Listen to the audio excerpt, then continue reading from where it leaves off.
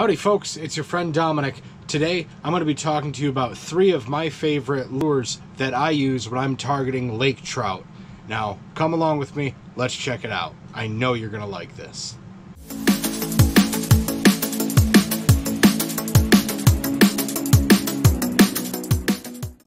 Now, like other salmon and trout, lakers are big time sight feeders, so it's no surprise that spoons are always a great option to carry with you when you're out on the water. Feel free to bring some larger ones that are bright. This is an MK Magnum. Personally, one of my favorite spoons I like to throw are the Moonshine Ultra Glow in the Dark spoons. This is the Nightcrawler color. This is the JJ Mac Muffin. And this is, I'm pretty excited about this one. This is Breadwinner. The Moonshine's glow very, very bright. So if you're fishing the low light hours from the nighttime into the early morning, it might pay to have a bait that glows in the dark, because these fish are going to be using their eyes to get their mouths around any sort of bait fish. Silver Streaks by Wolverine. They're always a good choice, something flashy. These have a reputation of always being on the boat on the Great Lakes. Always have, you know, some different colors. Always have some different spoons too that weigh a bit more. If there's some wind, perhaps it would be easier to cast a Mepps Cyclops spoon instead of a Wolverine Silver Streak. This gets a lot of flash, it gets the job done, but it just doesn't weigh a lot. On some days, you got to do yourself a favor, get a heavier spoon. And on days like that, I like the Mepps Cyclops. Little Cleos, they work too. Crocodile spoons like this one. The point I'm driving home, spoons, generally speaking, if you have a spoon, it's going to be a really good lake trout bait. Now, check out my friend Zach right here in this clip. He caught this very nice laker on a Little Cleo December of 2019 on Saginaw Bay, and it's quite a special trout. It's a very nice one, to say the least.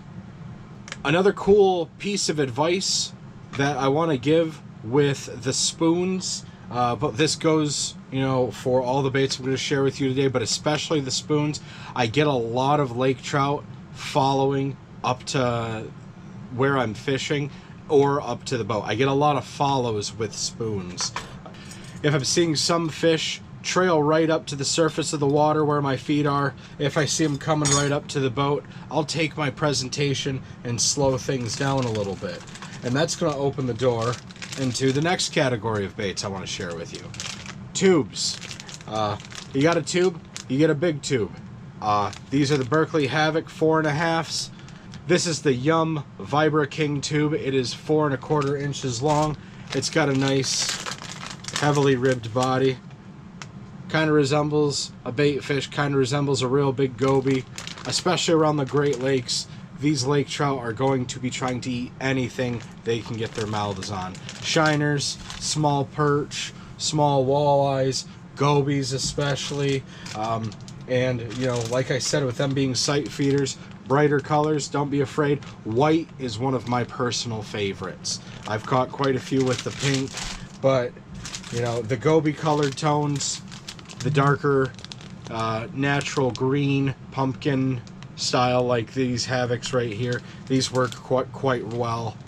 You know, generally speaking, tubes, great way to cover ground when you're trying to catch lake trout like this, and it's probably the best way to do it when the fish are a little finicky, because tubes can be fished, you know, many different ways. They're a very versatile bait. When I want to slow things down a little bit, I'll use a 3/8 or maybe a 1/2 ounce jig.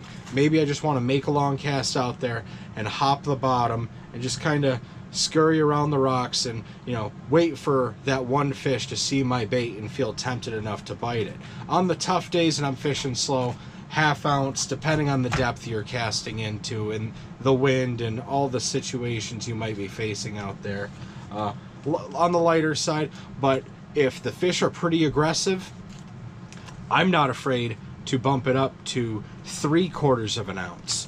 make that cast out there, reel up the slack, and crack it back to me. Sometimes it's those super aggressive spurts when that bait is just darting through the water, over the rocks, just coming along. There's something about the tube that drives them wild.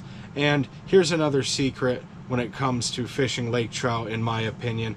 If you have the ability to put an aftermarket rattle inside your tube, or buy a tube jig you like that has a rattle, I recommend doing it, because in my experience, if it has a rattle, those fish are going after it. They're gonna see it, they're gonna hear it, and it's gonna be game over, and you're gonna have the fish of a lifetime sooner or later on the end of your setup. But these jigs I've got going right here, these are just a Bass Pro Shop finesse tube jigs. I'll leave a link below in the description where you can purchase these for yourself, or some other tube jigs that are sturdy enough. Make sure you got one with a quality hook that isn't going to bend, and one that's going to stay sharp. But other than that, make sure you just get a big fat tube, something at least, you know, 4.25 inches. The bigger the better. The Havocs, the 4.5, Yum, Strike King, Net Bait, Berkeley, whatever you're comfortable fishing with, lake trout love tubes. And last of all, thirdly, what I like to share with you as one of my favorite and most successful baits when it comes to casting for lake trout, lipless crankbaits. If you know a thing or two about me, I'm a lipless crankbait junkie, but especially in the colder water seasons when those lake trout are cruising around, actively feeding, looking for something around the Great Lakes, it's hard to beat something that is flashy. It casts very well. Depending on the bait you have, they've got different rattles, but like I said earlier, rattles seem to make the lake trout go nuts. It flips the switch, in my opinion. I do better when I have rattles than when I do without.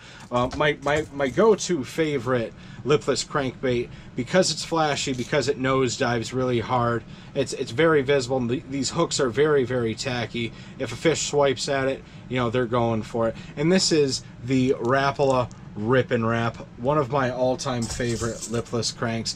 This is the 1/2 ounce size. This is the much larger 7/8 size. I don't fish with this one that often unless I'm fishing kind of deeper, but if I'm under 16 feet of water, so I'm kind of casting this 1/2 ounce around and yo-yoing it, because oftentimes when I'm fishing for lake trout, I'm on a pier or a boardwalk, if you will, and I'm off of the water a little bit sometimes. So it's very easy for me to take that rod, let that bait sink, and pull it back up to me. So that bait is nose diving down and fluttering and flashing, and then I give it a nice hard rip, and it goes back down and flutters and flashes, and I give it a nice big rip. I've casted on top of lake trout before, hooked up to them, lost them, and then casted right back where I lost them, and just fished it slowly and rocked it a little bit, and I've had them come back for it. I don't blame you if you don't trust me about that. It happened to me a few weeks ago when I caught my personal best lake trout with this bad lad right here. Well, this model wasn't this exact one I have in my hand, but this color, this size, does a very good job for me. And also, late fall, you're throwing around lipless crankbaits, got a good chance of catching a really nice walleye. As far as other lipless cranks go that I really enjoy, we have the Berkeley War Pig, great all species lipless crankbait. It do the job very well for lake trout, along with the Booyah Hard Knockers. You know, these got a very deep rattle. They're very shiny. These just look like they would love to get walloped. And then I've got an old reliable Rapala Rattlin' Wrap. You know, just your basic go-to lipless crank. Hey, it'll work. And then if you want something that darts and swims in an erratic action, it's got a nice rattling cadence and flash to it, this is the new Rapala V-Blade. I've been playing with this bait frequently, and I tell you what, the fish do seem to like this sort of bait, especially in the colder water. Something that's got a nice tight vibration, something that's going to drop and give it a flash, the rattle, the combination of a lot of things with the lipless cranks. They're just hard to beat. I'm not gonna lie, they're just hard to beat. And if you're wondering what I use when it comes to the rod when casting for lake trout. This is my walleye jigging rod, actually, that I use oftentimes on the St. Clair and the Detroit River. It is a 6'6", medium heavy Abu Garcia Vendetta. I call this the fish elevator. You know, it's the crowbar for when I'm trying to get them off of the ground. I'm running a 15-pound Berkley X9 Jordan Lee braid. They say it breaks at 31 pounds or so. I've caught several fish with it, and I've put it to the test up against the rocks. It holds up very, very well.